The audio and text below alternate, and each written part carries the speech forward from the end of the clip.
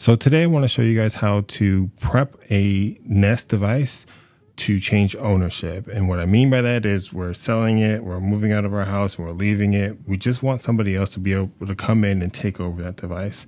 Now with Nest products, they can be managed in two places. You obviously have the Nest app, but you also have the Google Home app.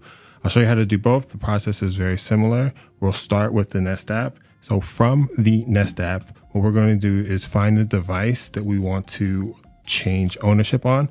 Currently, I only have my front door lock on here. So what we're going to do is from the settings or however you get there, we'll go down to locks here. And at the very bottom, we have remove lock. I'm not going to do that because I don't want to remove the lock. But what that's going to do is going to remove the lock from our account. Right now, once we have that lock removed, we're just going to factory reset the lock so that any data that may have been retained in the lock is now wiped. And that is basically a new lock ready to add to somebody else's account.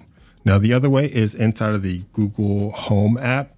So I have this is actually the Google Nest Cam. So I can only reset this or change the ownership from this app. But the process is going to be really similar. We're just going to find the camera inside the app. So I'll select that.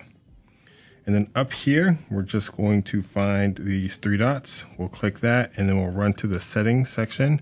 And then here we can remove the device from the Google Home app. Again, I'm not going to press it.